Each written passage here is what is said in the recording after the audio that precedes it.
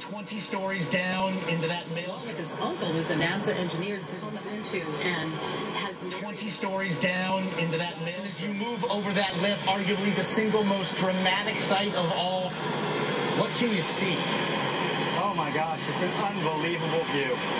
You know, I am so blessed to be in the position I am, to be the first person in the world to be right here, and the only person in the world that will ever be right here. This is truly breathtaking. It's astounding that you seem to actually be enjoying this experience, Nick. You know what, I am. A long time in the making. This is what dreams are made of, people. Pursue your dreams. Never give up. Mine might seem strange, but anybody that's dealing with any battle, focus on that other side. You'll achieve your goal, achieve your dream, and beat any battle with anything. Shot high above Niagara Falls. Too incredible to believe. Nick, very quickly, as you enter the wet zone, family so important to you, so much a part of this night, and I know that you have something of your mother's, your homemade shoes that actually are going to help you maybe grip that wire a little tighter with that homemade elk skin on the bottom of those moccasins. That's correct. These shoes are made by my mother, and it means so much to me to have a piece of my family alongside with me. Unnaturally calm. And yet, trouble looms as he arrives to the wet zone. And this was where that microclimate of Niagara can wreak such potential havoc on this walk. You can see the blinding mist kicked up from that water. Are you okay with the roar of the falls right there? Yeah, I hear you fine. All right, good. I want to make sure you can be able to hear me every step. Looking good, Nick. I mean, you're doing a great job. Thank you, Jesus. Hand of Nick on the wire. And the real problem here might not be the speed of the gust, because if you're looking at it, you can see that mist is driving and hits him constantly on the left side of his body. That would be fine. He could get used to that, but it's swirling. It goes from southeast to south to southwest, and then it kind of goes around even over his head. So it's not only going in the compass direction, but it's kind of wrapping around it all the way over and under him as well, and that's the concern. That's what he was talking about, picking up a little bit of gust there. Also, it is just so wet. Josh, we've been looking at this now for 2 days. Have you ever seen it this wet? Sam, I have not, and you're right. We've been locked onto this for 2 days. About 13 minutes now into his walk, as we take a look at just how far he's gone and yet how far he's still.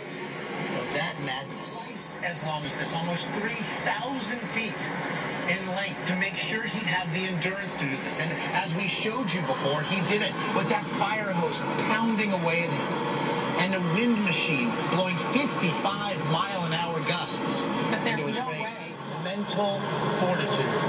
Boy, is he ever. You've got a sense of that talking to him, right? You know, he reaches the bottom of the valley now. He's going to start the arduous climb up.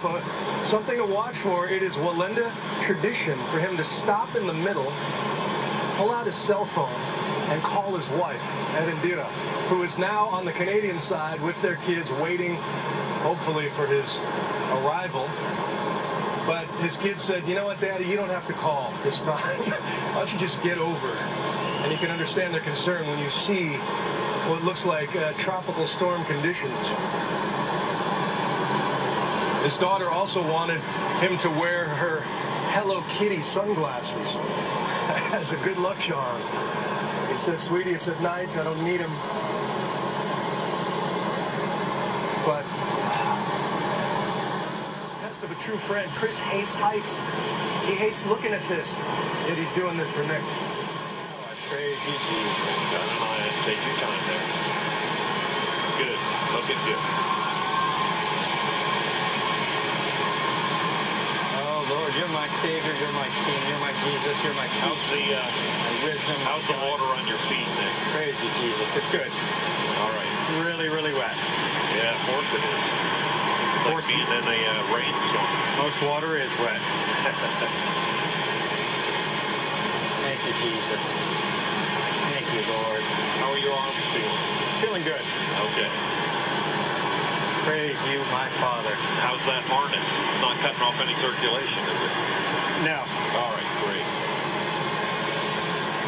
Just feel like a jackass wearing it. No, it still looks awesome. Reserves that he has built again over years of training for this. And I do want to set the scene just here on the Canadian side. We heard the whoops and the hollers of tens and tens of thousands of people waiting for him to finish the walk, and it has gone absolutely wondering, especially on social media, Twitter and Facebook. Yes, Nick Wallenda, in addition to that 40-pound balancing pole, is also traveling with his passport. As we want to check in with his father now, Terry. Terry, it's Hannah and Josh. Would now be a good time to check in with Nick? You know, I think Nick's ready to answer a couple more questions. Okay. Nick, tell us what has been most challenging for you thus far. You know, that mist was thick, and it was hard to see at times. It's been a challenge, and it's all been visual more than anything. You know, it's so important, as in the earlier piece, that my vision, that I'm able to see and able to focus. Postulating all theory, but that you did enjoy walking uphill as opposed to other parts of this walk. How is it as you make your way up to terra firma?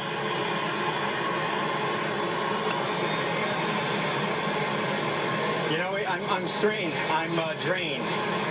You know, this is so physical. Not only mental, but physical. And fighting that wind isn't easy. And my hands, actually, at this point, feel like they're going numb. I feel like I'm getting weak. And, you know, I'm just looking at that prize on the other side. And, you know, that anticipation is building. And I just want to... I'll tell you, we're standing here on the platform, Hannah, as he is just making his final way, inching over. I'm here with his beautiful family. His Uncle Mike is holding the guide wire as he approaches the scissor lift. This is apparently a tradition, and you can see he's getting this smile on his face as he gets closer. That seeing Uncle Mike holding the tension on that wire lets him know that he's home. He's almost home. We have officials from Canada on the platform here who will be here to greet him. He will make his first connection with them, as is law. Sprinting to the finish, and he breaks the tape. Nick Wallenda walking his way into history. I hope you were with us to see it all. It's not something you will see anytime soon. Nick Wallenda walking some 1,500 feet, blowing kisses before beginning, well, the process of processing himself. His Uncle Mike, the NASA engineer who helped design and build this wire, was so instrumental in getting his precious family member safely across. And a feat that, frankly, Nick Wallenda made look so easy, but we know all too well it was. So very proud of him. So happy that this is over. You looked so calm when you were standing there watching it, but what were you feeling? There's no words to describe it.